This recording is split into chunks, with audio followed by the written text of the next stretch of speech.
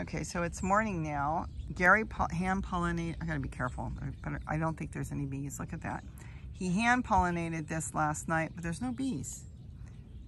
So for whatever reason, it's warm, the sun is out.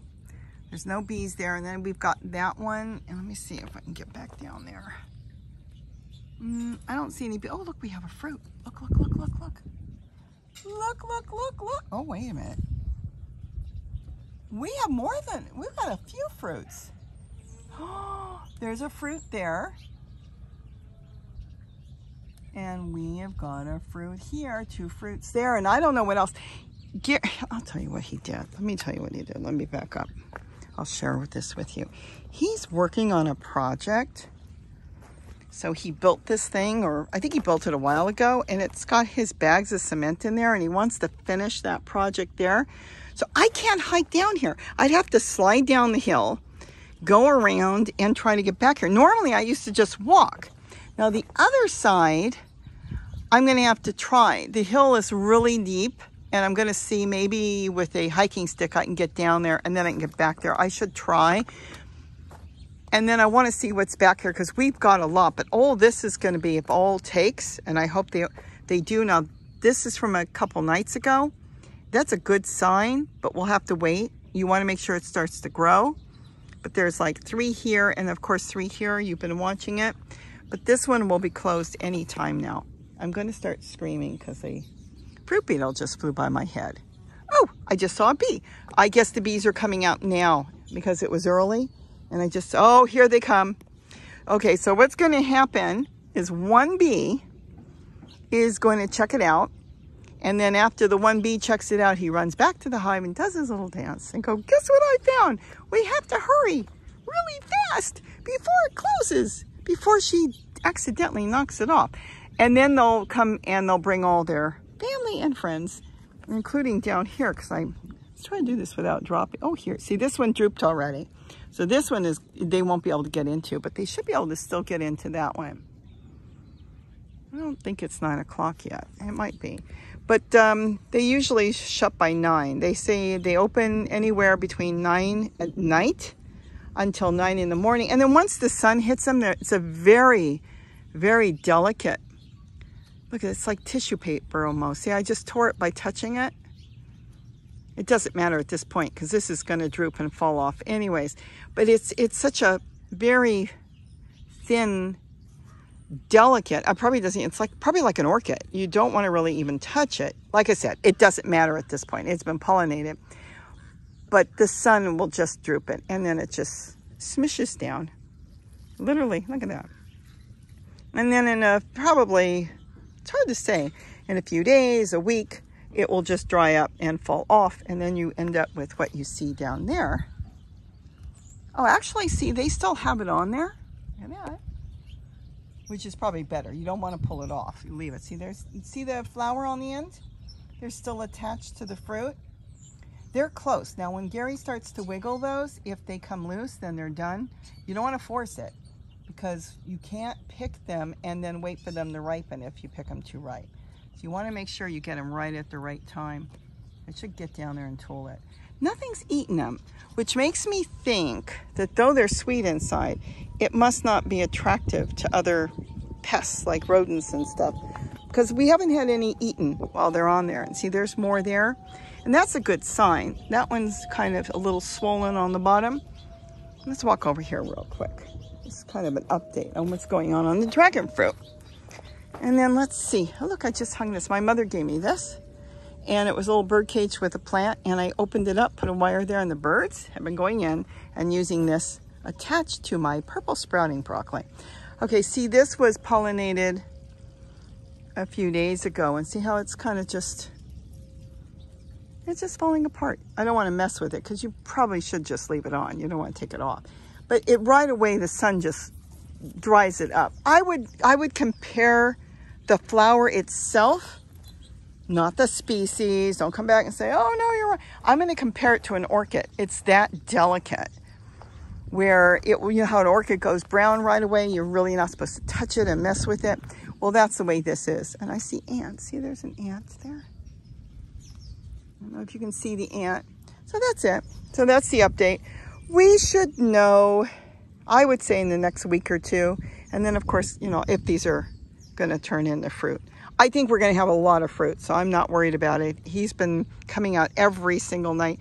And then he's got his down there he's been doing. And keep in mind, my plant here has been growing here for probably, I'm really bad on time, I'm going to say at least 4 years now. So it's just it's happy, it's established, it's in a pot. It's kind of growing like that. See how that Malabar spinach is and sprouting broccoli? The pot is partly buried and it's got big holes on the bottom. Well, it's back here and we cannot get in there.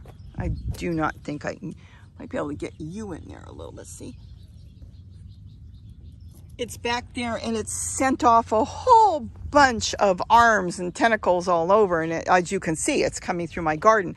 But it was so bad and it was coming all through here that I told him you're going to have to chop a lot of it off. You can see it back there because I'd be working with my lemon verbena or something and, you know, it's got little thorns on it. So he chopped a lot off, but mine itself, the root system is at least 4 years old. And now his, I don't even think his is 2 years because it wasn't that long ago. Might have been last year. I told him to just chop a whole bunch out and just take it. And he said, well, he'll just plant it in his yard. So see, I see the bees flying, but they're not going really to the flower. So the flower may not be giving off any essence for them. So they're missing it. It might be way past its prime. I would think they would have gone in there and looked around, but I don't see them. I know that I have seen them in the morning, and maybe when it's not past its prime, they load in there. And then at night, I've seen them at night when they open just before 9. I had one the other night open before 9. I even saw a bumblebee go in there, which was really, really cool. And then the bumblebee went in there and the honeybees came and they kind of shushed them away. It was like, this is ours, go away. All right, well, that's the update. And now, like I said, without climbing back there, you got to see, I'm literally holding this, that I have got, there's a ladder back there. We do have fruit that obviously took. Now, I think he pollinated those, he said in July. So we're getting close to picking them. They ripen anywhere, they say, from 6 weeks, and it could even take up to 3 months sometimes. I think a lot of it is the type, the fruit, how good the plant's established, the weather, because they really like warm weather. And remember, if you've got dragon fruit, though they look like a cactus, they actually need a lot of water. That's why I like putting them in a pot.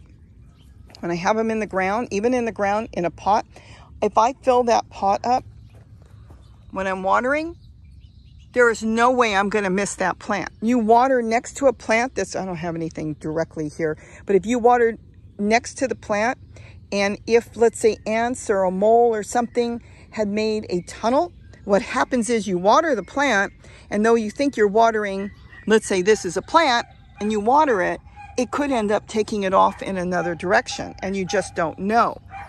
So that's why I really like the pots, because the pots make a big, big difference. Yes, it's a little lizard. There's 2 of them. There's actually a pair that live here. And they sit here on these stepping stones. It's so funny.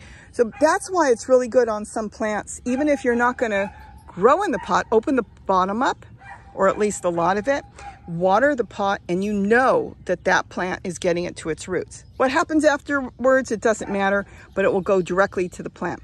Otherwise, it could leave. So let's put it this way. I may not have known anything about dragon fruit when I stuck it in there, when my friend gave it to me. Gave me a piece. It was like 1 piece. That's all I had. Just a little piece. I stuck it in a pot. And the first year, nothing. I said to him, I don't know if it's going to live. Oh, it takes time. And the second year, it just took off. So it also depends on its, you know, how well it's established.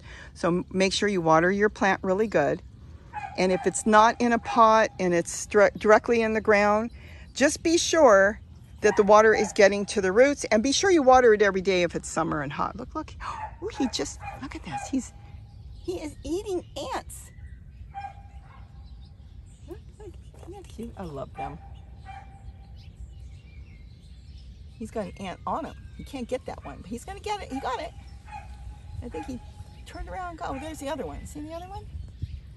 There's his friend. See, that one's there.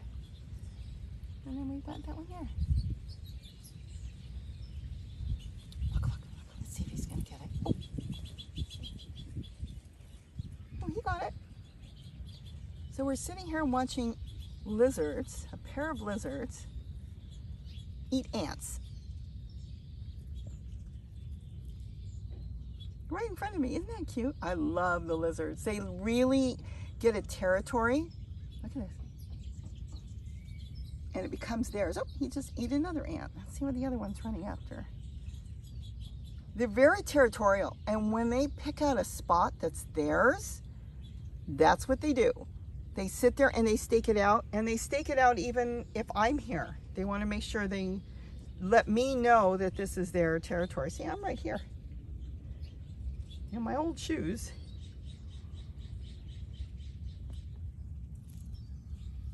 And they're buddies. If they were not buddies, if another one comes by here, they will fight, and these two will chase them off.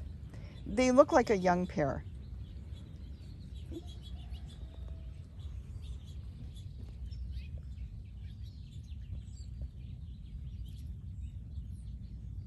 Yeah, it looks like a young pair. When they get older, the males are bigger and their blue on their belly is very, very dark, deep blue.